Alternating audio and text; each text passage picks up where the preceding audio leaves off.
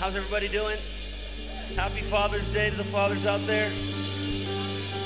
Hallelujah. And there's no place I'd rather be than right here worshiping our Heavenly Father. Why don't you lift your hands with me? Oh, glory to God. Thank you, Jesus. We worship you. Father God, we honor you. We thank you that you've called us sons and daughters. We thank you that you reconciled us back. You bought us back. You brought us back into relationship. Oh, we thank you, Lord. Oh, we thank you, Lord Jesus. Oh, we praise you. Come on, it's going to be a good morning because we choose to make it a good morning, right? This is the day the Lord has made. I will rejoice and I will be glad in it. Hallelujah. Glory to God. Why don't you sing this with me? We're singing, oh, precious is the flow that makes me white as snow. No other fount I know. I am washed, I am washed, I am drenched in love. Yeah.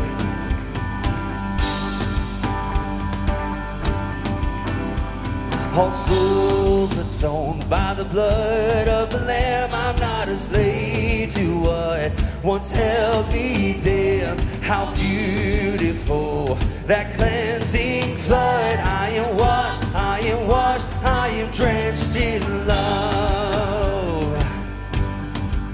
We're singing, oh, precious is the flow that makes me white as snow. No other fount I know. I am washed, I am washed, I am drenched in love. Oh, oh, oh, oh,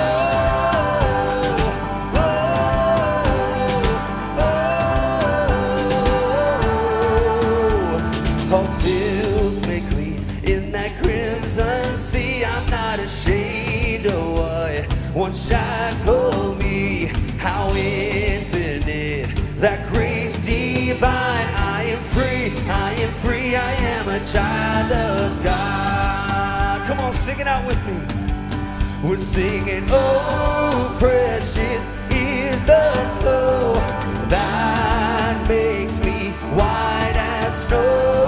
No other fount I know. I am washed, I am washed, I am drenched in love.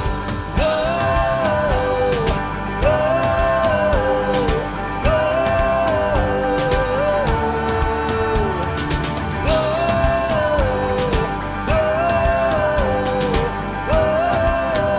oh, sing how priceless, how priceless, how precious. There is power in the blood of Jesus. How priceless, how precious. There is power in the blood. Come on, you sing it. How priceless. How precious, there is power in the blood of Jesus. How priceless, how precious. There is power in the blood. There is power, power, wonder-working power in the blood of the Lamb. There is power, power, wonder-working power in the blood of the Lamb. There is power, power, wonder-working power in the blood of the Lamb. There is power, power, wonder-working power in the blood of the Lamb. I was buried deep with Christ my Lord. Now I'm raised to life forevermore.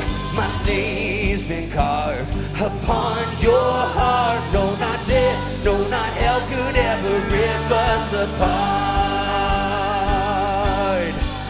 We're singing, oh, precious is the flow that makes me white as snow. No other fount I know. I am washed, I am washed, I am drenched in love. Oh, precious is the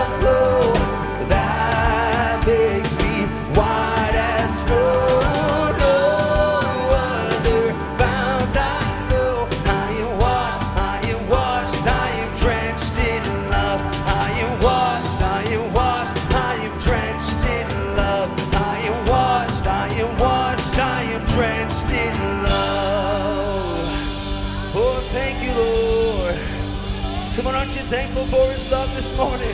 Oh, he loves us. Thank you, Lord. Oh, Jesus. Oh, we thank you for your love. Glory to God. Oh, Jesus. Woo. Hallelujah. We're surrounded by the love of the Father. Woo. And there's nothing better. Come on, there's nothing better. Well, I searched the world, but it couldn't fail me. Man's empty praise and treasures that fade are never enough. Then you came along and put me back together, and every desire is now satisfied here in your love. Come on, sing it out. There's nothing better. Oh, there's nothing better than you. There's nothing better than you. Lord, there's nothing. Nothing is better than you. Sing, I'm not afraid. Well, I'm not afraid to show you my weakness, my failures and flaws. Lord, you've seen them all, and you still call me friend. Because the God of the mountain is the God of the valley. And there's not a place your mercy and grace won't find me again. Oh, there's nothing better than you. There's nothing better than you. There's nothing. Nothing is better than you. Sing it out. Oh, there's nothing better than you. There's nothing better than you. Lord, there's nothing. Nothing is better than you. Oh, there's nothing better. Oh, you could search the world and never find anyone like him. There's no one like Jesus. You turn mourning to dancing. You give beauty for ashes. You turn shame into glory. You're the only one who can. Woo. You turn mourning to dancing. You give beauty for ashes. You turn shame into glory. He's the only one. You're turning every grave. You turn crazy into gardens. Oh, you turn bones into armies. You turn seas into highways. You're he's the only one. Only one. You're the only. Come on, sing it out. Sing, there's nothing. Oh, there's nothing better than you. There's nothing better than you. There's nothing. Nothing is better than you. Oh, there's nothing. Oh, there's nothing better than you. There's nothing. Oh, there's nothing. every grave into a garden. You turn graves into gardens. You turn bones into armies. You turn seas into highways.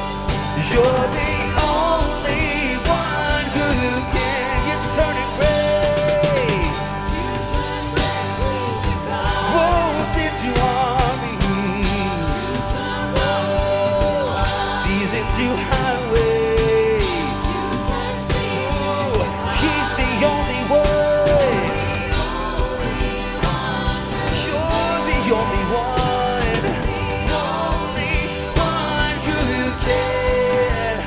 You're the only one who can. Come on, sing this. Oh, there's nothing better than you. There's nothing better than you. There's nothing. Nothing is better than you. One more time, every voice. Oh, there's nothing better than you. There's nothing better than you. There's nothing. Nothing is better than you.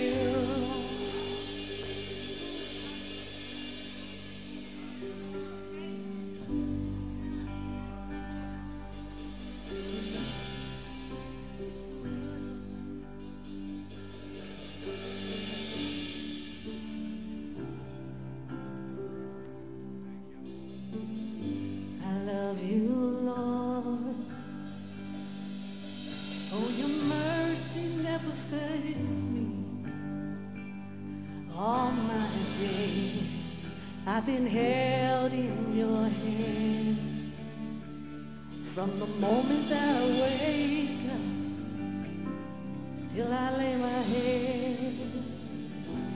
I will sing of the goodness of God. All my life you have been faithful. All my life you have been so, so good. With every breath that I am able, I will sing of the goodness of God. I love your voice. You have led me through the fire. In darkest nights, you are close like no other. I've known you as a father, I've known you as a friend, and I have lived in the goodness of God. All my life you have been faithful. All my life you have been so, so good.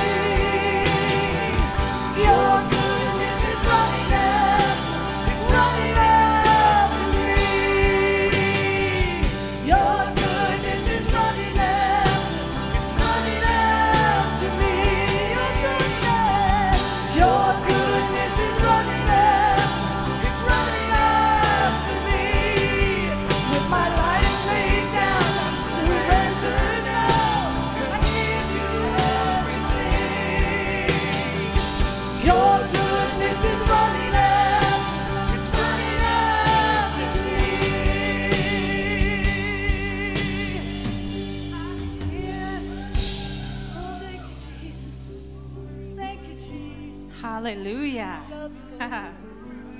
His goodness. His goodness. So good. You know, when Moses hid in the cleft of the rock, that's what God showed him. His goodness. It was his goodness. And his goodness is part of his glory. His glory on our life, you know, when he's good to us. Others see it and they recognize him. David said, surely goodness and mercy shall follow me all the days of my life, and I will dwell in the house of the Lord forever. You know, we put ourselves in a place where we can see his goodness too. Part of it is our decision to dwell in his house, to dwell in that place. Seek first the kingdom of God, and all these things shall be added unto you. Added. You know, these are times of addition for us. These are times where God's adding to our life. He's putting something in us of his goodness and of his glory so that we can be a testimony to the world. They need to see his goodness and his glory right now. Don't you agree? But you're the one that's going to show them. Amen. God's faithful. He's faithful.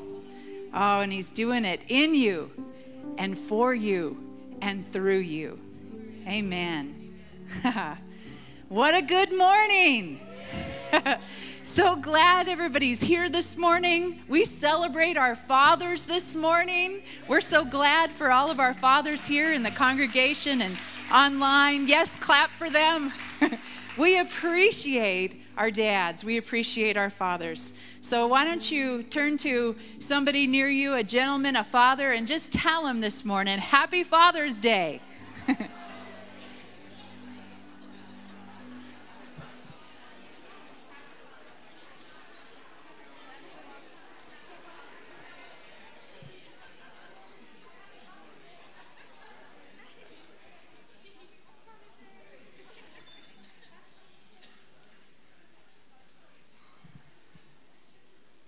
What a good morning.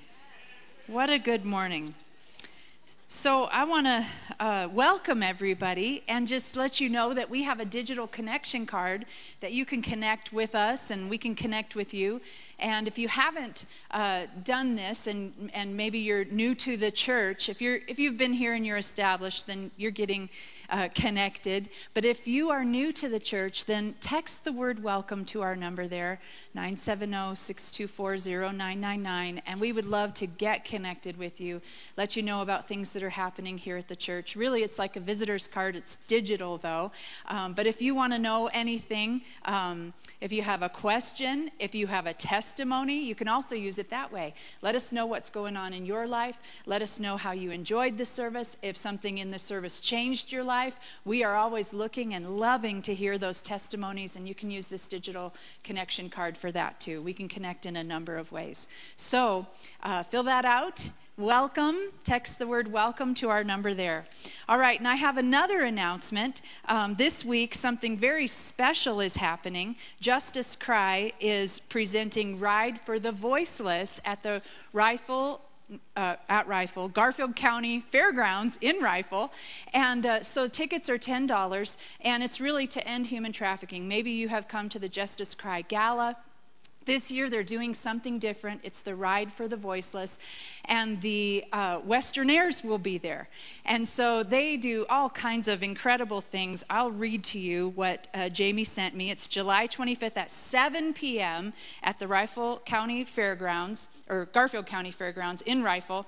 And it's family fun-filled evening with the incredible Westernaires. Enjoy fast horses, skilled trick riding, and much more. All proceeds from this event will be donated to organizations on the front lines of human trafficking. And you can get your tickets at justicecry.com. You can also get them at any Alpine Bank from Glenwood Springs to Battlement Mesa. So if you go into the Alpine Bank, you can get your tickets there, and you can get them at the door when you show up to the Garfield County Fairgrounds. So it's really going to be a great event, And this is their fundraising event that they do for this ministry, Justice Cry, which sows into rescuing those from human trafficking. So what a great opportunity to have some fun and to also really participate in a great cause and lend our help as we are also receiving something wonderful, a fun evening out of it as well. So that is coming up this Saturday, and we encourage you to participate.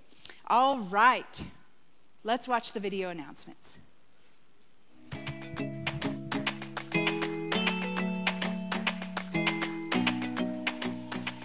Good morning, New Creation Church, and good morning and a special thank you to those who helped in the NCC Golf Classic. Whether you sponsored, volunteered, or played in the event, I don't care if you lost 18 balls on 18 holes, it probably still was a blast because it went towards our preschool. So thank you so much. Now let's just jump right into these announcements, and you're not gonna jump this week, okay? Stay put, and you stay put as well. Here's a reminder that the PRC van will be with us tonight. PRC standing for Pregnancy Resource Center, which is a center in Glenwood Springs and in Rifle that equips the women of our community. And their van is going to be here tonight. It's a traveling extension of what they do at the offices. They do traveling ultrasounds as well as other things. So come tonight, check out that van. Guys, and also, here's a reminder of the... Those are last week's announcements. And the PRC van will not be with us tonight. So, but there are all kinds of other great things going on and happening here. So do we have the video for this week, or we're working on it? Okay, so why don't you just put up a couple of the slides, and we will just let you know in this service about a couple of things that are coming up and going on, and then in next service we'll show the video. So Tim and Rhonda Rogers are going to be with us on August 7th. That's going to be a really fun night. They are going to, they'll be with us for all 3 services, and they are always a blessing to the church. Also, we have a night of worship tonight. That is going to be awesome. And like we said, seek first the kingdom of God, and all these things will be added unto you. So as you come tonight, expect to be added to. Expect for God to be speaking to you. It's going to be a really great night. All right, we have the summer encounter for all of our youth that's coming up this week. It's not too late to register. You can do that by going online, and once you register, you'll be registered for all of the things that are happening. You'll have wonderful ministry from Matt Sheeran. He's going to be great. Also, all kinds of fun things and food with that event too. And then David Barton is coming on the 17th of August. He will be with us. He is a historian. He's going to talk about God and government. He's going to talk about our way to pray and really history, and how history has proven that God is not apart or separate from government, but that he works through government as well. So we are really looking forward to him being here. And then for all of the men, Stand Tall Men's Conference is coming up. And there is all kinds of great things planned for that. Again, talking about food, guys like food, right? There's going to be lots of food associated with this event. And you know, Jerry's going to be cooking. And so when he's cooking, there's more than enough. So there's going to be a tailgate party. Tailgate party, so pre-service activities and fun and food. And then wonderful guests that are going to be with us, the Beveres, Addison Bevere and John Bevere. And they will also stay over until the Sunday morning, so they'll be with us that Sunday as well. So you want to set that time aside, men, and really dedicate your time to be ministered to, filled up, edified, encouraged, strengthened, and strengthened to stand tall in the place that God has for you. All right, well, I think that's, and Dr. Avery Jackson, he's going to be with us next week. He will be here, and he is a practicing neurosurgeon. And not only is he practicing neurosurgeon, he's a Christian. God has healed him in his body and really revealed to him how science and medicine and the Word of God work together. And so he ministers that everywhere that he goes, talking about spirit, soul, and body, how God connected us not as separate beings, but as one, and how what we do with our spirit really affects our body. And so that is going to be awesome. So I encourage you to be here all 3 services next week as he shares with us, and he has a book called The God Prescription. So it's an awesome book. Pastor Mark and I are in it right now. It's wonderful. So I encourage you to be here for that. All right, Freedom Sunday, if you'd like to be baptized on July 3rd, you can right now register for that. And then we will have our one service outdoors at 9:30 a.m. and we will also have a picnic. So bring the picnic lunch for your family. We'll stay over after the service with the baptism, and it will be wonderful. We'll send you down the slide right into that pool in the name of the Father, the Son, and the Holy Spirit. No, just kidding. All right. Well, that is all the announcements for today, and Alan is coming to receive our morning tithes and offerings.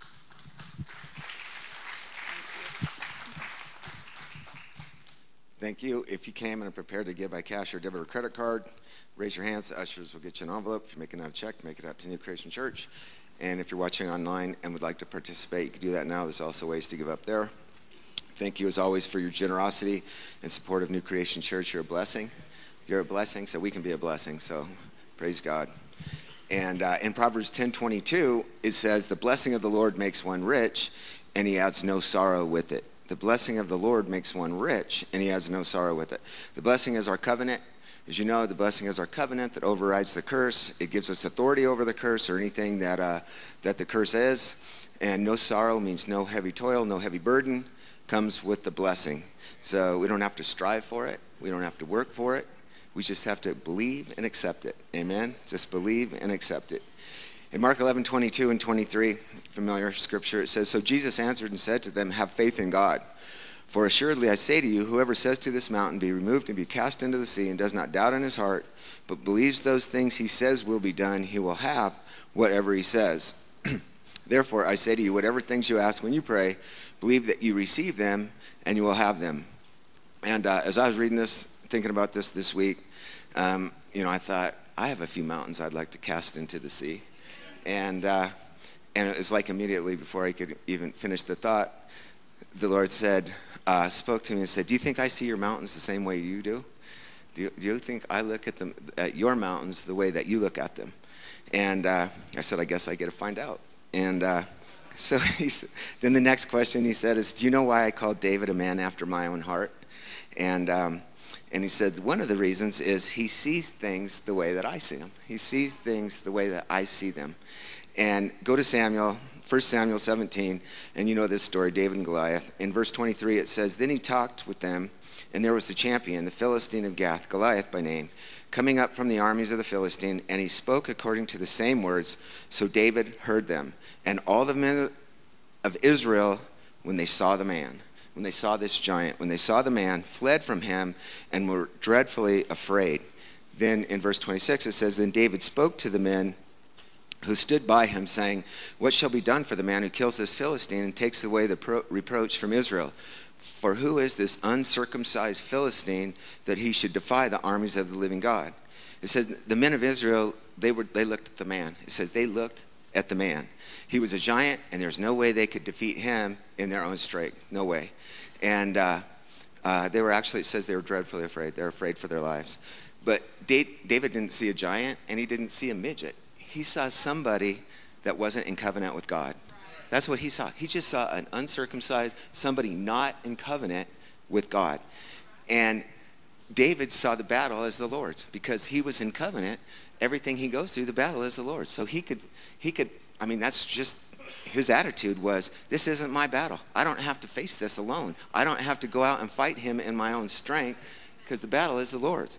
And that made all the difference. That made all the difference in the world.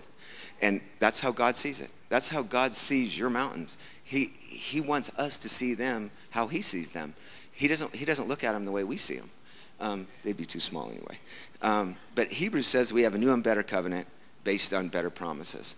A new and better covenant based on better promises. So we can face the mountains and, or our situations like David, not in our own strength, but with the authority that we have with our covenant with the creator of the universe. And so that makes all the difference, right? That makes all the difference if you know that the battle you're facing and the mountains that you have in front of you are not your own. So what is this sickness, disease, or anxiety, it can't attach itself to me. It cannot attach itself to me because I am in covenant with the creator of the universe. What is this lack? This lack can't attack me because I'm a covenant child of God. It cannot attach itself to me, and there is nothing too hard for God. And that's how we need to stand and face our giants. Amen? So if it doesn't exist in heaven, Jesus said, your will be done on earth as it is in heaven. If it doesn't exist in heaven, we have authority over it here. We have authority over it here. Amen? Let's pray. Father, we thank you and praise you for this opportunity to give. I thank you, Lord, that you're teaching us to prosper. You're leading us in the way that we should go. And Lord, I just pray that you would help each and every one of us here understand our covenant. Understand our covenant with you, Lord. You're a great and mighty God, and you've done so much. Your goodness, just like we sang, just like they sang. Your goodness is so good. You are so good. Your goodness endures forever. We give you all the praise and glory in Jesus' name. Amen.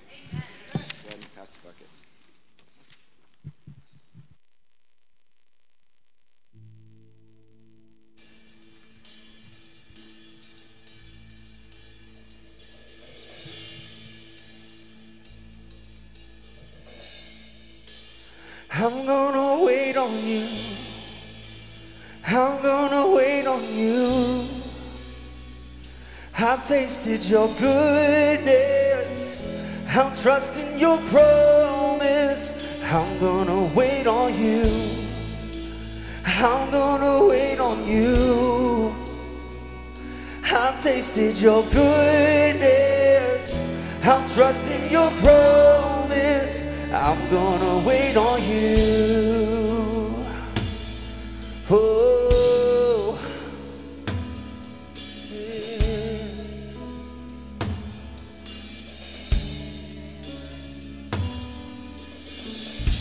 And I know you've ordered every step. Yeah, you are the author, but there's no predicting what is next. But you hold the future, and all the questions, they come second to the one I know is true.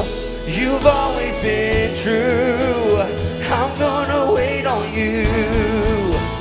I'm gonna wait on you. I've tasted your goodness. I'll trust in your promise. I'm gonna wait on you.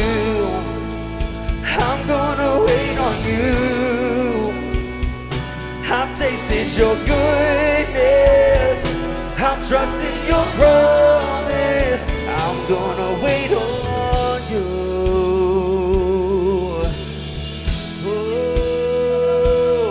Oh, we wait on you, God. Yeah.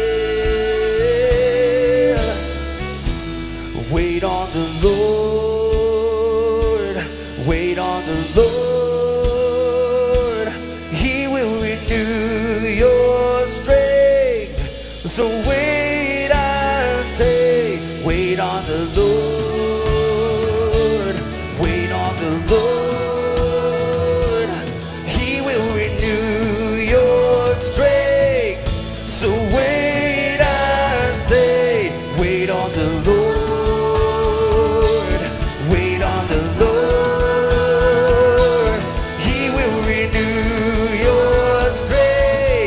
So wait, I say, I'm gonna wait on you. I'm gonna wait on you. I've tasted your goodness.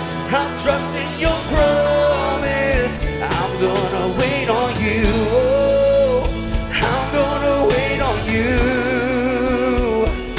I've tasted your goodness. I'm trusting your promise. I'm gonna wait on you. Oh, thank you, Jesus. They that wait on the Lord shall renew their strength. They shall mount up on wings like an eagle, and they soar. They shall walk and not get weary. They shall run and not faint. That's what happens when you wait. That's what happens when you wait. They that wait. They that wait on the Lord shall renew their strength. They shall mount up on wings like an eagle, and they soar. They shall walk and not get weary. They shall run and not faint. That's what happens when you wait. You get a little stronger. That's what happens when you wait. You get a little stronger. They that wait on the Lord shall renew their strength. They shall mount up on wings like an eagle, and they soar. They shall walk and not get weary. They shall run and not faint. That's what happens when you wait. That's what happens when you wait. That's what happens when you wait. That's what happens when you wait. I'm gonna wait on you. I'm gonna wait on you. I've tasted your goodness. I'm trusting your promise. I'm gonna wait on you. Oh, I'm gonna wait on you. I've tasted your goodness. I'm trusting. Come on, sing, wait on the Lord. Wait on the Lord. Wait on the Lord. He will renew your strength. So wait, I say, wait on the Lord. Wait on the Lord. He will renew your strength. So wait, I say, wait on the Lord. Oh, wait on the Lord. He will renew your strength. So wait, I say, I'm gonna wait on you. I'm gonna wait on you. I've tasted your goodness. I'm trusting your promise. I'm gonna wait on you. I'm gonna wait on you. I've tasted your goodness. I'm trusting your promise. I'm gonna wait on you. Thank you, Jesus. Hallelujah. Glory to God. Hallelujah. Thank you, Lord. Thank you, Lord. We worship you and we magnify you. You're great and you're greatly to be praised. We thank you for this day that you have made for us. And we rejoice and we're glad in it. It's a day full of all that you have and all that you are. That as those who follow you, we get to partake of all that you have done for us. We get to partake of life and life to the overflow, your kind of life and your quality of life. And so we are so thankful and we wait on you. We allow that your presence, we allow your word to saturate our life, that we become one with you. As we wait on you, there's an intertwining, there's a oneness that we're joined to. So even today, as we come together, we thank you, Holy Spirit, that you're present in this place. That every single person will have an encounter with you. The only one that can change a heart, the only one that knows the deepest things that have happened to us, the greatest things, the highest, the lowest. You know the reason that we're here today. We ask you to minister to every heart and every life, to impact as only you can do, to reveal yourself, and in that bring a revelation of all that you have for every individual. We ask you for utterance to speak as we ought to speak. Give us ears to hear what you're saying, that we might be thoroughly equipped. We thank you for the anointing that is here, that rests upon us, that is present in this place to break yokes of bondage. We command those things that have held people back from their divine destiny to be broken. We know it's a strategy of the enemy. It's not people that are holding us back, but it's the lies of the enemy. And so we thank you that the anointing breaks every yoke of bondage, that we might go free, we might be delivered, we might be healed and made totally whole. That the brokenness would be bound up as if it had never been broken before. That our wholeness brings strength and liberty, the liberty by which Christ has made us free. So that we begin to understand that we are moving in a direction, that this time next year will be totally different for us. We'll no longer feel the brokenness and the stress and the bondage, but we'll know the freedom and the liberty by which Christ has made us free. So we thank you that you are here to move as you ought to move. We thank you for gifts placed in the body to minister and to equip us for our work of ministry out wherever we are, wherever we go, that revival might take place, a stirring in our midst and in our city and in our region, God, that there might be known the life of the Spirit of God, a supernatural way of living because of what you've done for us. And so we give you the glory and the honor, the praise and the thanksgiving for everything that will be accomplished in every heart and in every life by your word and by your Spirit. We thank you for it ahead of time. In Jesus' name, amen. Amen. Good morning, church. How are you this morning? Man, it's a great day to be alive. How many of you know God is on the move? Whether you see it or whether you know it or not, God is always working. He's at work right now by His Spirit on the inside of you. He's working right now. He's molding, He's making, He's shaping, He's forming things on the inside of you. The Bible says that He's ever at work in you to will and to do of His good pleasure. Jesus is right now standing before the Father. It says He lives. He ever lives. He's alive from the dead, and He ever lives to make intercession for you. He's standing in the gap before the Father God on your behalf so that God's will can come to pass in your life. Come on, if you can't rejoice at that, there's a little bit of something going on. Your wood's wet.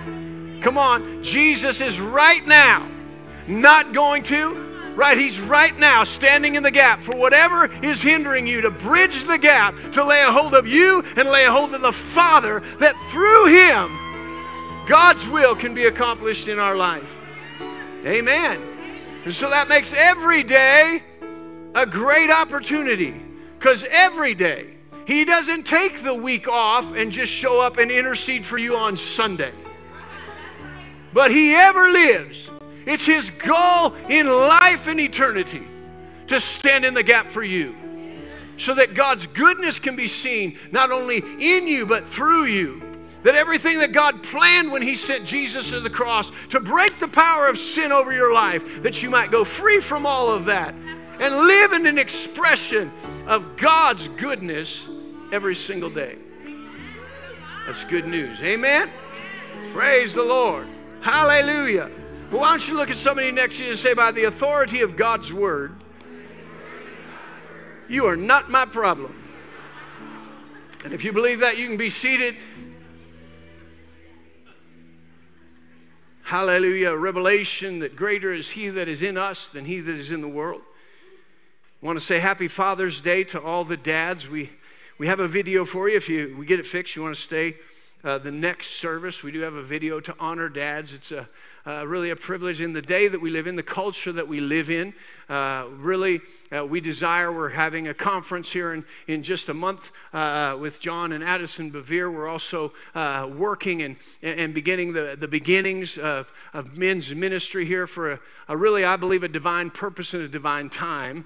That it's really a time, men, to rise up and to really show that. I mean, I think it's somewhere around 14, almost 15 million homes that don't have some kind of father figure in them.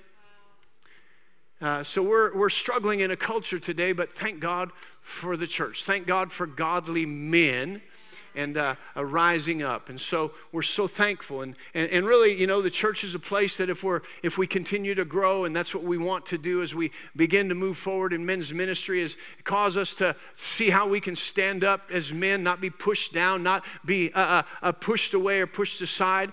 Not coming back to a place where we think we got to show ourselves off, but really come into a place where we can be an example of godliness, an example of leadership in our family, in our church, in our community.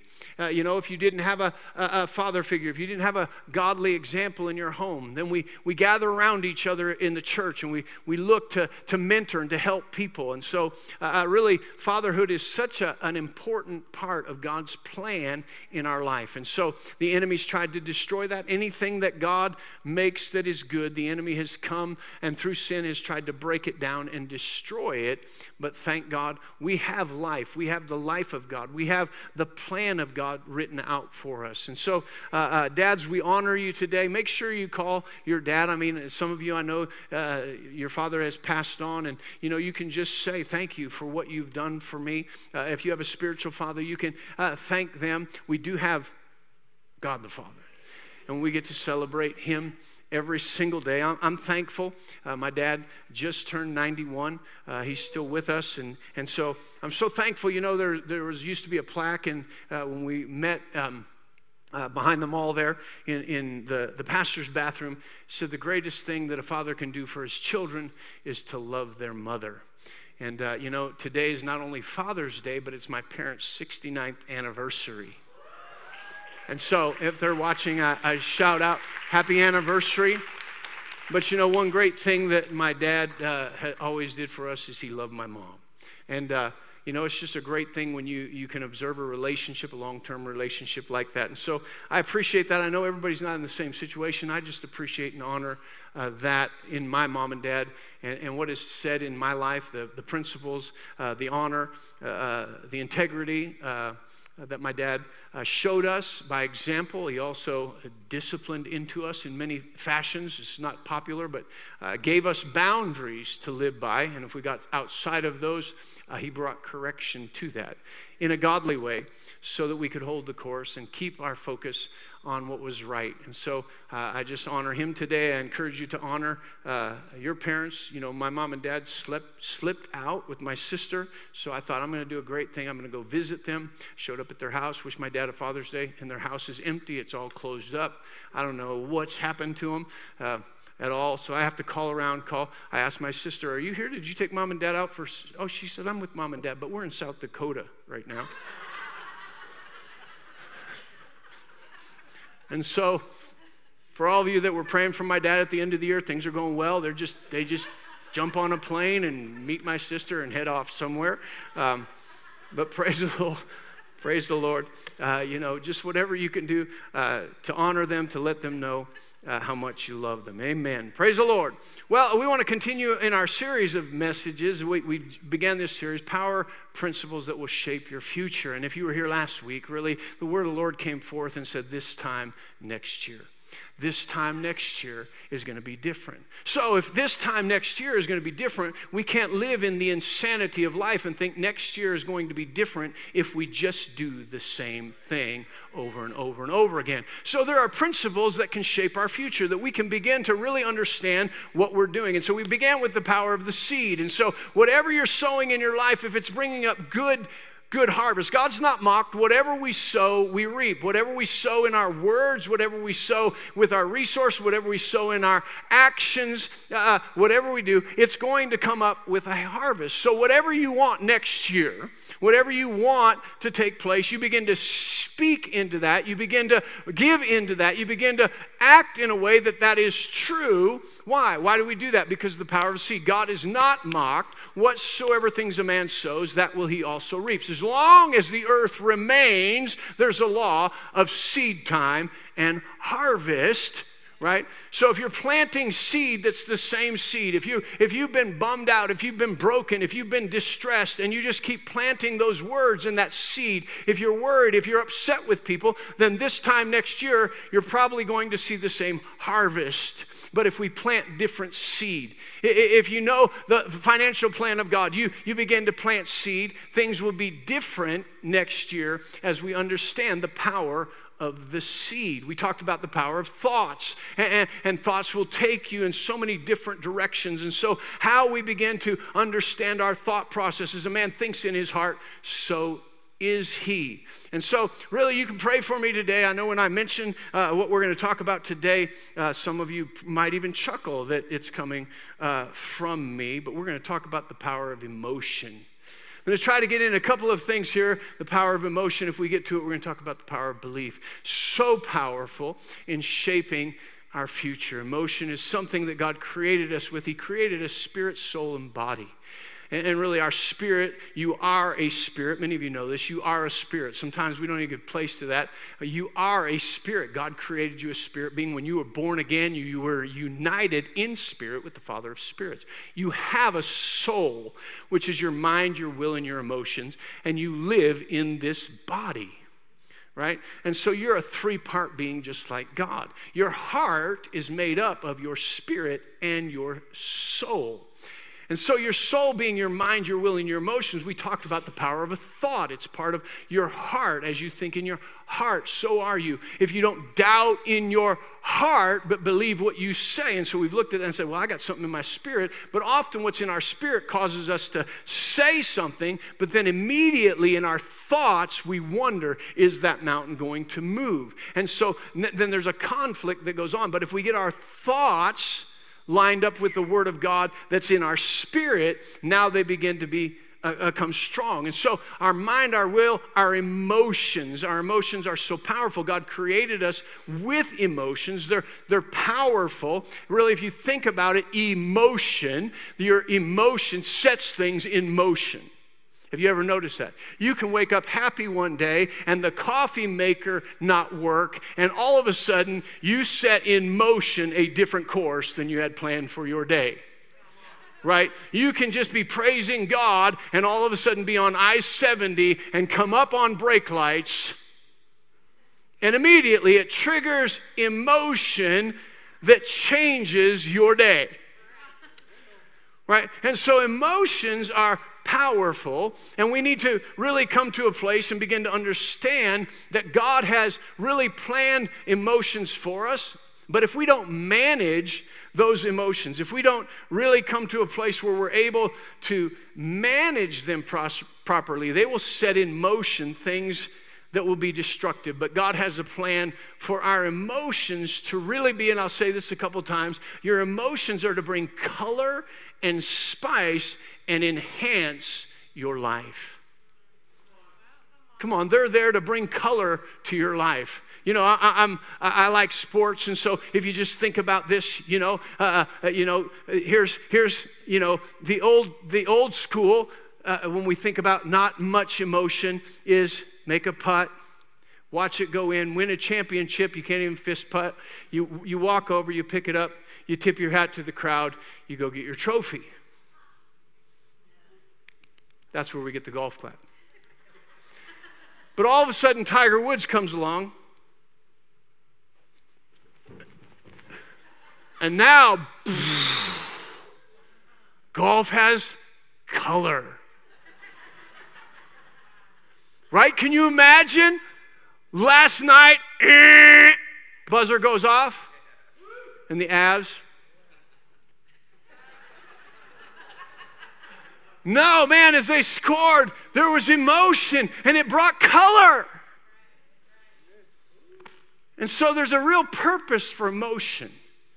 But understanding emotion, understanding the powerful force it is, and letting it take us the wrong direction instead of the right will shape the future that we walk in. And so really, our foundational text for this series is Jeremiah 29:11, that God says, I know the thoughts that I have for you, they're of good and not evil, of a future and outcome. His future is about blessing. His future is about good things. His future is about that. How do we shape our future in that way? And so really in this place, John chapter 14, Jesus said this. He said, these things I have spoken to you while being present with you.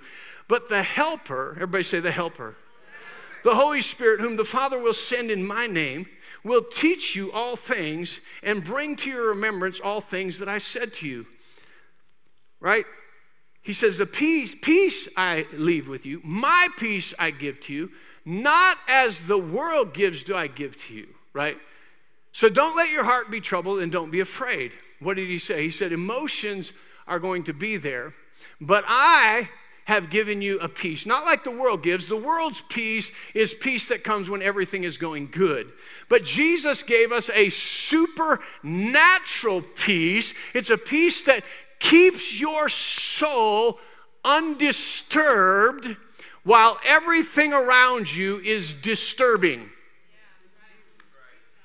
Come on, Jesus said, I understand that you're created emotional, but you can let your heart be troubled. You can get into negative emotion, but I have given you something to bring under control and manage this part of your life so that your future can become colorful. It can become enhanced, not dark, not dreary, not upset, not angry, but it can be colorful. Why? Because when everything around you is disturbing, I've given you a supernatural force that will keep your soul undisturbed. And so we need to learn how to harness that. We need to learn how to really bring that into this place. And so, we see all throughout Scripture how God lets us know that people have emotions. We can read after David, the psalmist, he would always get to stirring up. His emotions would be all stirred up, and he'd begin to write about his emotions. But almost all the time, he ended with how God was going to take the situation and turn it around. He could bring all the stir of life and the feeling and the emotion and capture it and manage it, bring it to a place where God is still good and victory is still mine. So we see a difference in Judges. It says that, Samson, it says his soul was vexed. How many of you use that word to express your emotions?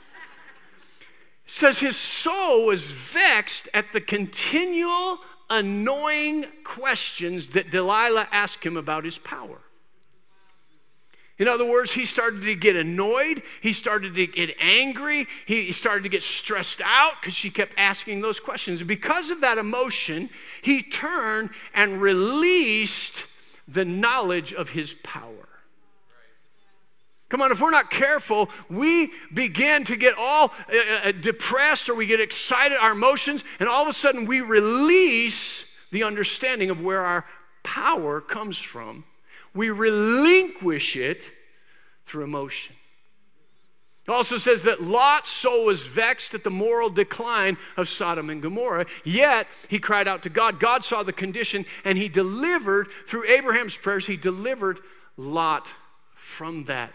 We begin to see in 2 Timothy chapter 1, Timothy was in that state of being. He continually had to deal with his emotions because of the moral situation in Ephesus where he was developing the church. It was a pagan city. The church was rising up. He was a young pastor, and there was constant persecution and things coming against him. And so Paul would begin to write and help him understand how to bring that emotion under control. And so in 2 Timothy chapter 1 and verse 7, Paul said this. Paul said, God has not given us a spirit of fear, but of power and of love and of a well-disciplined mind.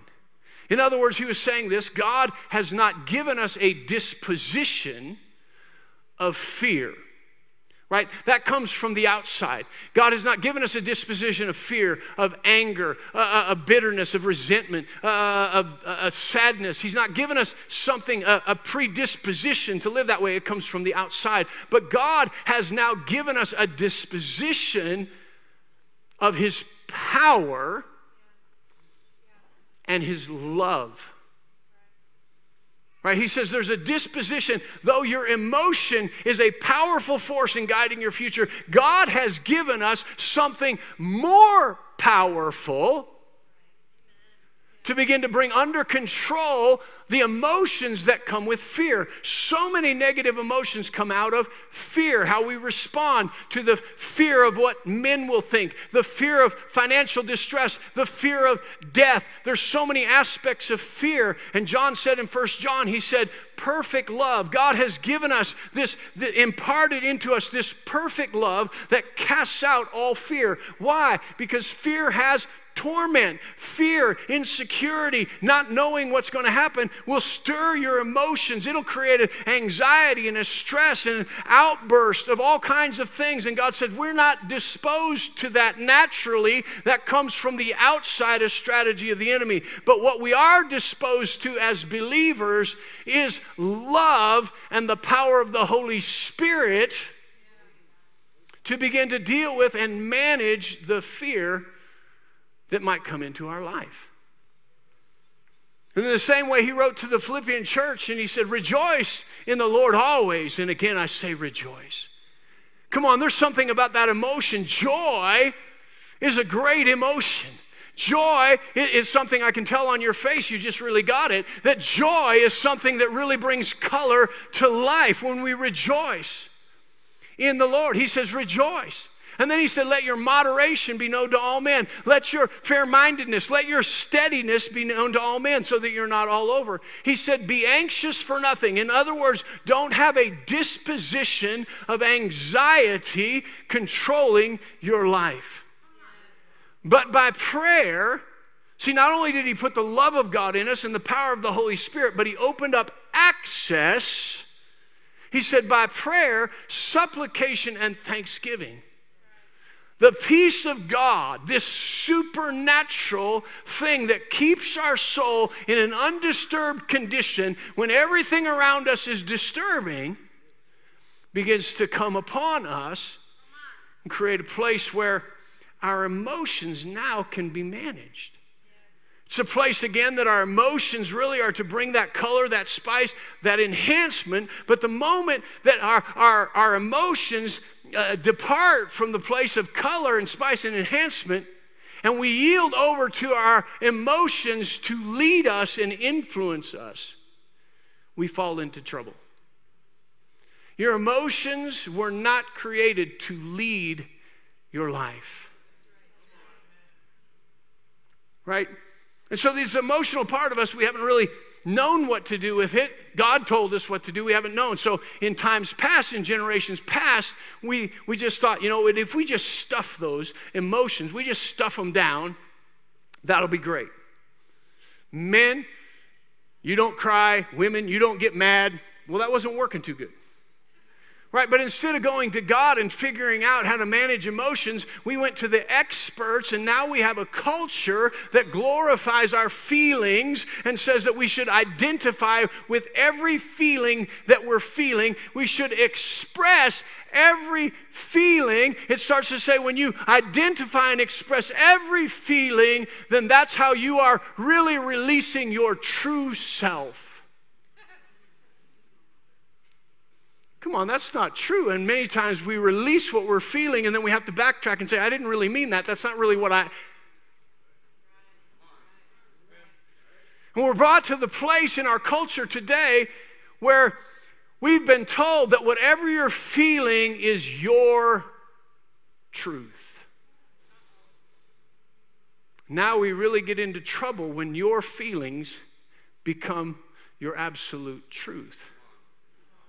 Why? Because we've already talked about that. Your feelings, you could wake up in the morning and feel great. And by 10 o'clock, you can be agitated. By who knows what. And God says, I want to really help you bring those emotions into a place where they really aren't leading your life to and fro, but they're bringing the color and the enhancement to your life that God intended from the very beginning. Turn over with me to Hebrews chapter 4. Hebrews chapter 4, powerful portion of Scripture. It says, for we do not have a high priest who cannot sympathize with our weaknesses, but was in all points tempted as we are, yet without sin. Let us therefore come boldly to the throne of grace that we may obtain mercy and find grace to help in time of need. It says right there that Jesus, coming in the form of man, being a spirit, having a soul, living in a body, was tempted in any point like as we are, that he identifies with our weakness. He knows in that moment what triggers emotion in you.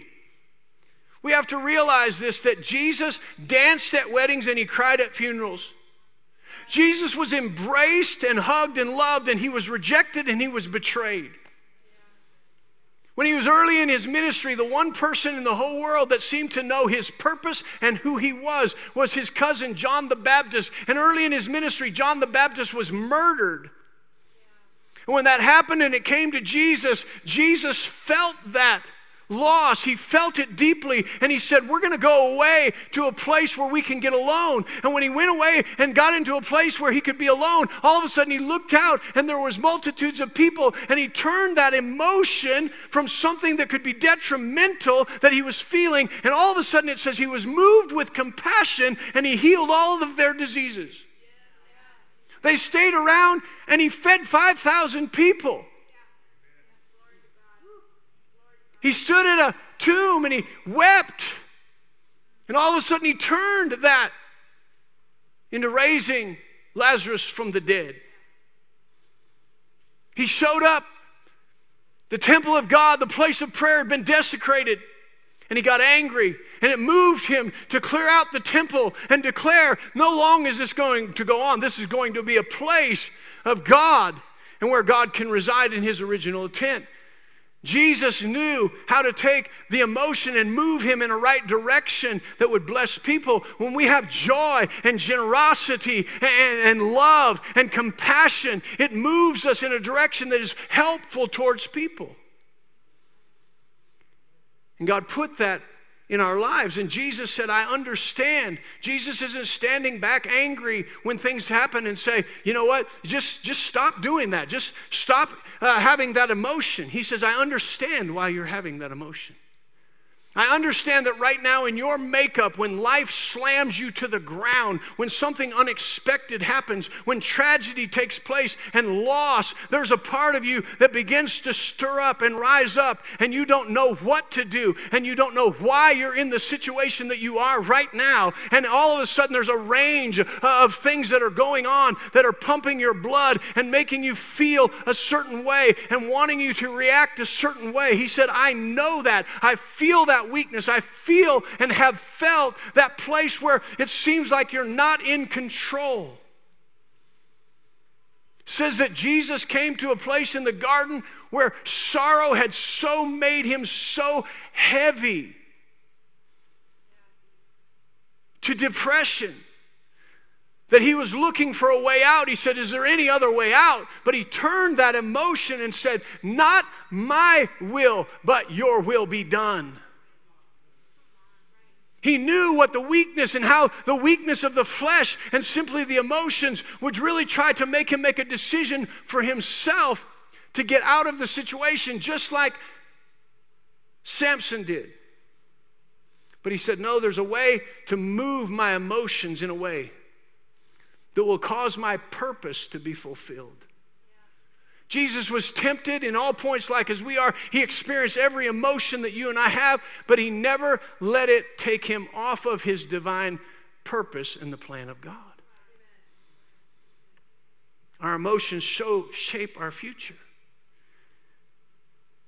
One translation I believe it says, he knows your exact condition and exactly what you're going through and has the well-timed help that you need in that moment. He's not looking back, not knowing what you're feeling, not knowing what just happened, not angry that you're feeling that way. He's just saying, if you can bring that under the control of my peace in relationship, we will turn what the enemy poked you and prodded you and stirred your emotion to be negative. We will turn that. We'll turn your sorrow into joy, your mourning into laughter. Come on. He said he would do things that would totally turn that. He said, I know this place. And that place, whenever he was in that place, he would get off to a place and he would begin to pray. And he would begin to call upon the helper. And we would see that he would come out of that place of prayer after there was anguish, after there was rejection, after there was bitterness, and he would come out of that place of prayer. And it says he was moved with compassion. There's something about that emotion, again, that colors our world, that really enhances our world, that causes us to see that there's a part of our emotional life that God has put within us that moves us and sets us in motion in a direction that will help people and fulfill the purpose of God. Or it can set in motion things that darken our life and make our life heavy.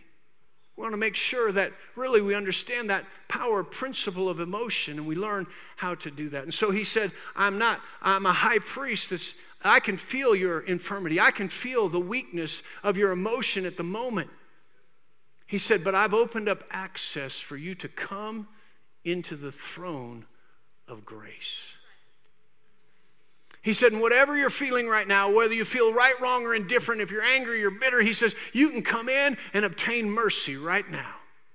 You can come into a place where that peace, that mercy washes over you. The guilt, the shame of whatever is going on, the feelings of all that can be washed away. And he said, and I will bring the power, the influence, the favor of my grace upon you at that time to bring in and manage those emotions and set you right back on the right track. What you didn't feel like you could do, all of a sudden by grace, you know you can do.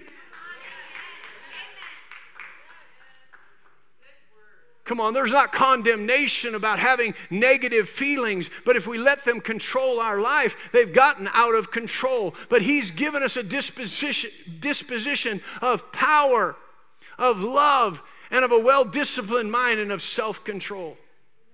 And the world has said, don't control that. Don't control your feelings. That's your true self. That's your truth. But that's not true. He's given us for that very reason. He knew that the enemy would try to say, this defines you. This is your truth, that nobody can tell you it's not true. He said, but if it's not true, you live a deceived life just based on how you feel. So I will give you the spirit of truth to help you manage the emotions and to know what the reality of the truth of God is for you. That you might not identify with your feelings, but you will identify with who you are in Christ. That the emotion that comes from that knowledge of who you are in Christ will bring color and spice and enhancement to our life. Come on. And so we're not walking around like robots, but we're also not giving place to everything that we feel. We are trusting in God. We're relying upon the helper. When we don't know what to do, we know where to go. Come on, there's a place where we just want people to know how we feel. We want them to identify with our feeling. And sometimes we're looking to people who can't. You know, when we were first married, Tasha would talk about how she felt about something. She has this phrase that she says. She says, you know. She'll finish talking about something and say, you know. You know, I always thought honesty was the best policy. And so she would talk about how she was feeling about something, and I could tell she was feeling deeply about it, but she would end her sentence with, you know. And I would say, I don't know. I have never felt this way in my whole life. In fact, if you want to talk about it, you shouldn't be feeling this way. And that went on for a long time, and it made her a little upset with me. I didn't even know what I was saying, but later we began to talk about it, and she said, you know, I'm really not asking you if you feel or have ever felt the way that I feel. I'm like, that's what you asked me. She said, just for a definition of terms, I'm not asking you that. I'm just asking you to know and identify that I feel that way. I went, I'll give her a whirl.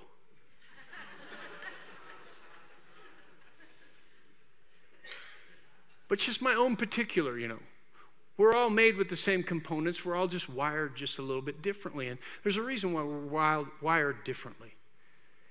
You know, again, for a good reason. I know some worship people, and man, they're super sensitive. Some prayers, they're sensitive. They're sensitive for a reason. They tend to be a little bit more what we call feelers, you know. But there's a reason, because when they get in that place of worship and prayer, they're feeling what's going on. They lift it to God. But if they're not careful, the devil will take that. And outside of that place of worship and prayer, they're always being bombarded with depression and feelings of doubt in themselves and all that. That's where we go to God. We bring that under control. So my disposition being just a little bit different, how I'm wired than her, you know, it takes me a little bit to go, okay, you know, she'll end and say, you know, and I'm like, I need to think about this. I feel like the trap's ready to snap. Moments you really need the helper.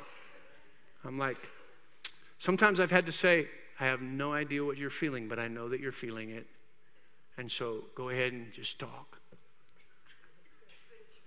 Because, thank you.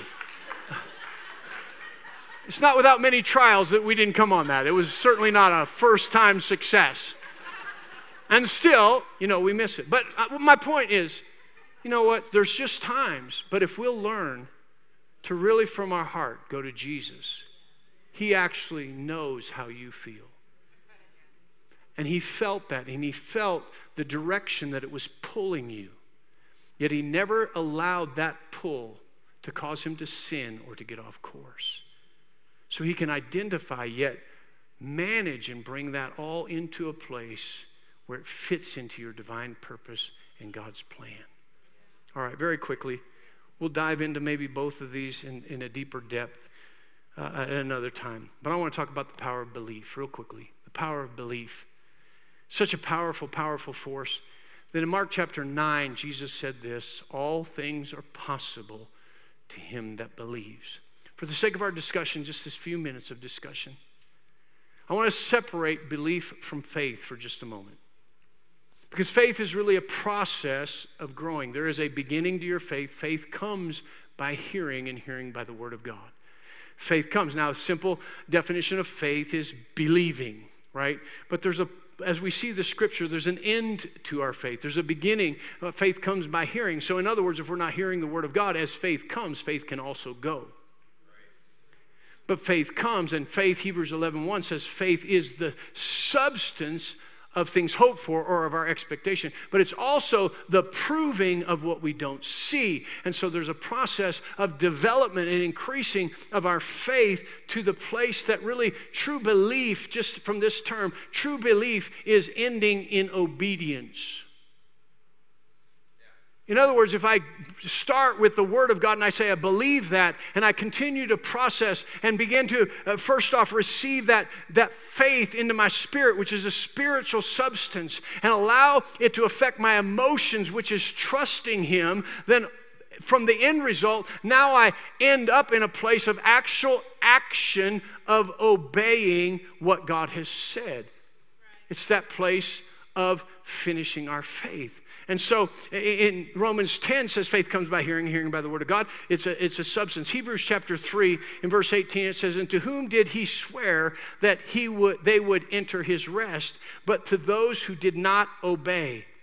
We see that they could not enter because of their unbelief. See, he equates disobedience with unbelief.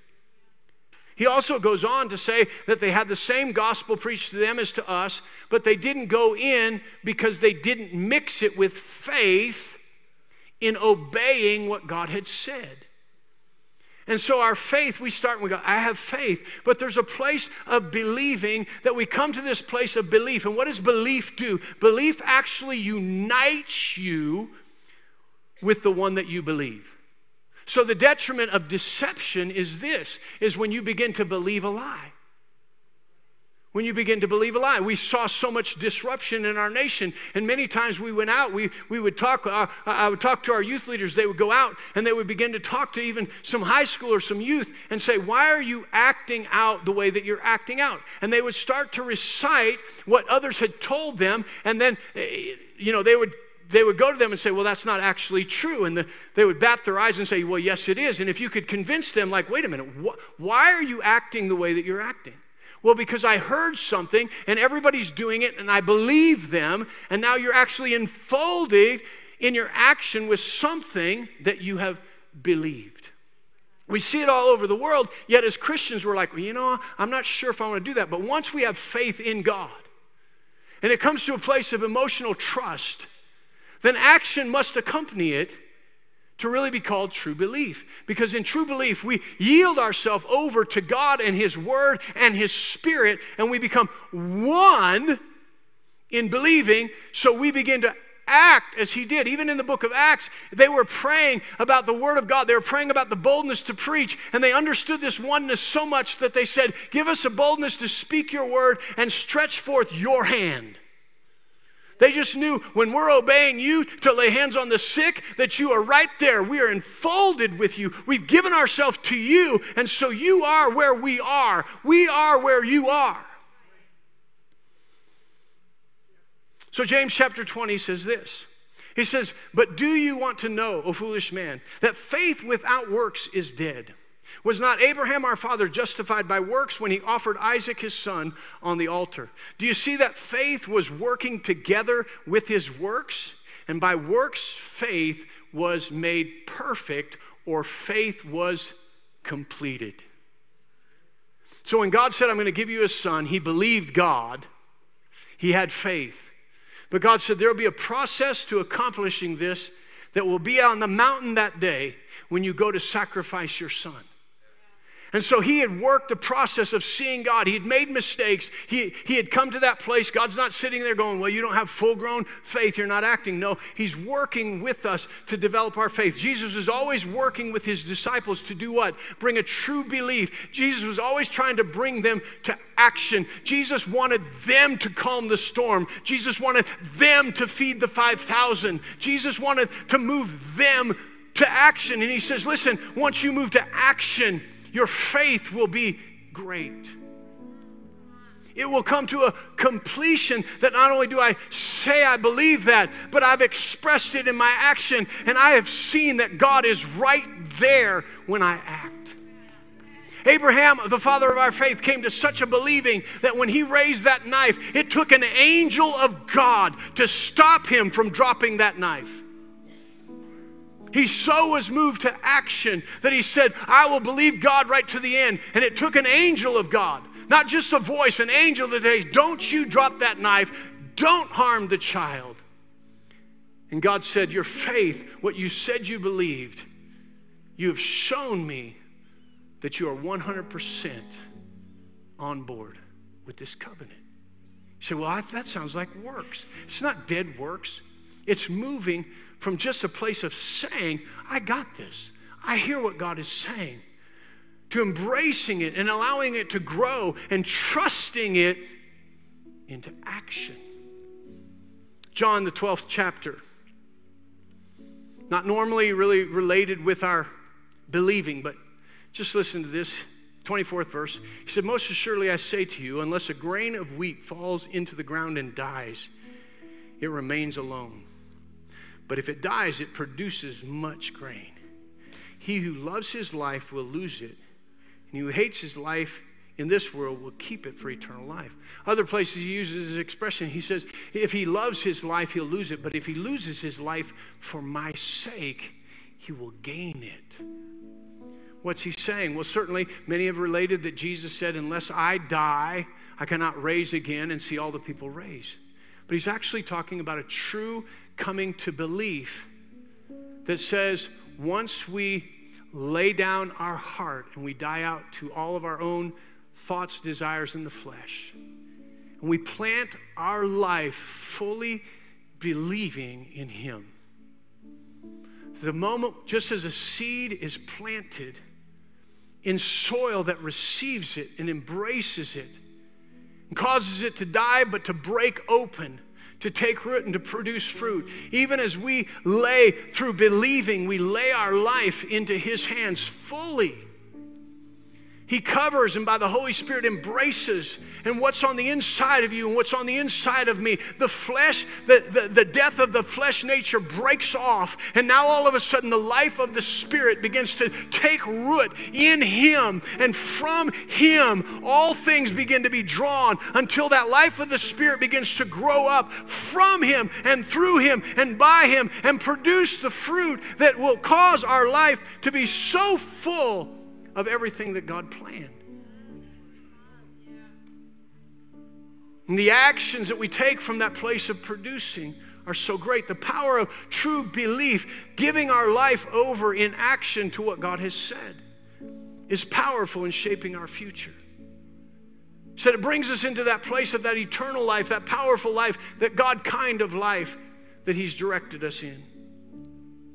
Listen to this right before He leaves the earth. All right, I'm just taking a breath. It's pretty phenomenal. I've got these two subjects in. Somebody was praying for a miracle. I know we've just skimmed the surface, but I want to provoke you to some study. I want to provoke you to some things. Because if we allow our emotions to run us down the wrong path, our future will continue to have anxiety and stress and anger, and that's not the disposition that we have. But if we'll yield to the power of God and love and the peace, the supernatural peace, as our disposition of who we are as followers of Christ, we'll start to go down a road that we see people differently. We see opportunities differently. We emote. We live with joy. Our expression in worship. Come on, church. I believe next week, if you meditate on this, your expression in worship will open the doors of heaven even next week. We come in and we say, you know, my week wasn't that great, and I don't feel like singing, but we realize, man, my emotions, whatever turned them, I'm giving it to God, and I'm going to start rejoicing. I'm going to start praising. I'm going to start doing some stuff because I'm not disposed to whatever is trying to trigger that negative emotion. I'm disposed to power and love and of a sound mind. I'm disposed to the peace of God that's in my life. And that's bringing me to a place of totally yielding my life over to Him because I believe that He died to break sin and its bondage over my life. Not just so that I could live a natural life and say I'm without sin, but He did that so that I could be broken and that nature and that what I had lived in, I would be released from that and I would be in Christed. That I would believe so fully that my life would be immersed into His. He would enfold around that. And now my life would crack open like a seed, and every good thing that is in me, in Christ, would begin to spring forth. Mark 16, Jesus said this, and He said to them, go into all the world and preach the gospel to every creature. I'm going to stop right there. We're on the edge. We talked about this time next year. We're on the edge of what we're saying, a move of God. We're looking at a supernatural life. I just want to tell you this because I was praying about this and I almost forgot to say it, but I was just reminded. This is supernatural living. What I'm talking about, the power of a seed, the power of capturing your thoughts, the power of managing your emotions, the power of belief is supernatural living. It causes you to rise above the natural disposition of fallen man and rise to a supernatural life that manages the old man and his emotions and his thoughts and his words that plant, and it brings power to bear to bring that under control that we might live a supernatural life. And from that supernatural life, some things come to pass. Come on, we're looking for a move of the Spirit, but He's moving right now in your heart. He's moving to help you manage that emotion that triggered in you this morning or yesterday. In your marriage, that thing that she said or he said that got you all stirred up. He's wanting you to say, bring that into, manage that right now by the Spirit of God so that you can have peace in your home and not stress and anxiety and fear of what might happen. He can do something. That news you got about your teenager, don't let it take that. Capture that and begin to see that you can reach out. You can move from love and peace. Come on, there's that place where we see it outwardly, but there's supernatural things going on right now. We're having a move of the Spirit of God. And if we devalue when He's moving, because He's not moving how we want Him to move, He'll stop moving. But if we value that, He'll change our life. And when this time next year, our life won't only look different, but there'll be a moving of the Spirit of God that covers this church, that covers this city, that covers this region.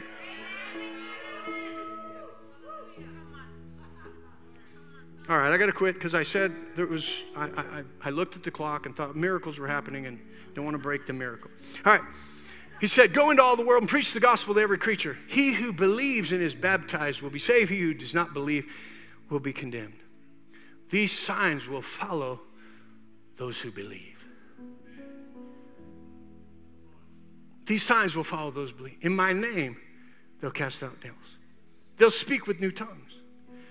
They will take up serpents, and if they drink any deadly thing, it will by no means hurt them. They'll lay hands on the sick, and the sick will recover. What did he say?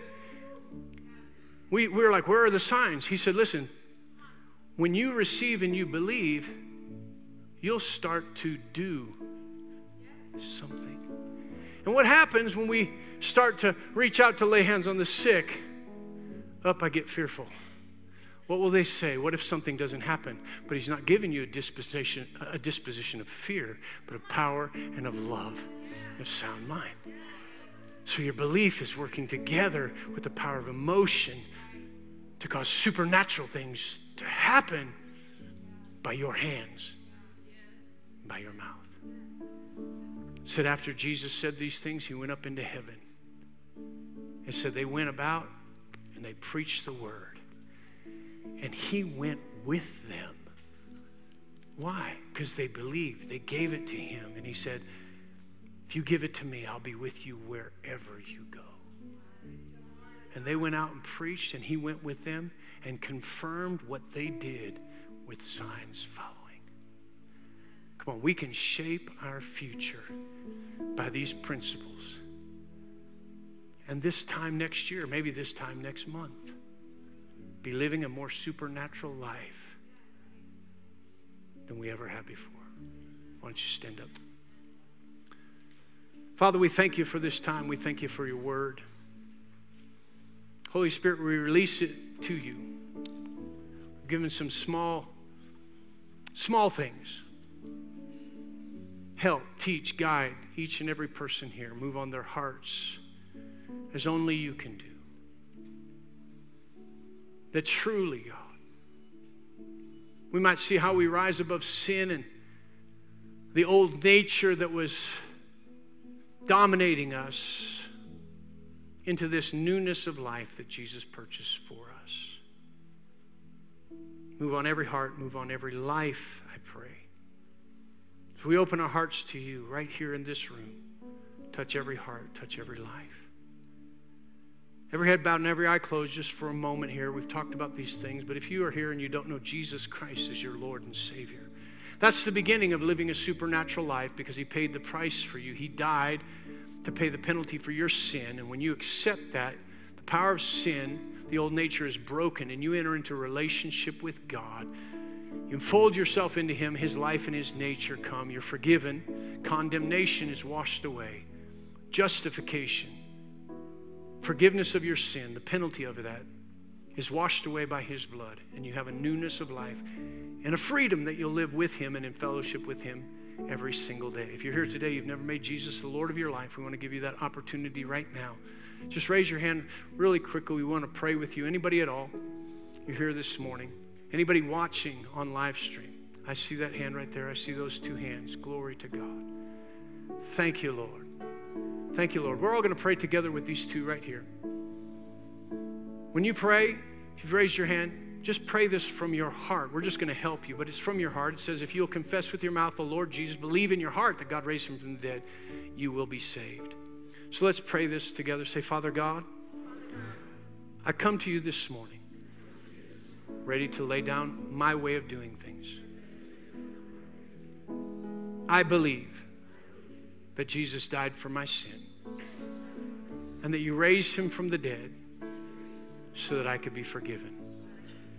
So this morning, Jesus, I ask you to come into my heart and be the Lord of my life. Thank you for saving me from my sin. In Jesus' name, amen. Amen. Glory to God.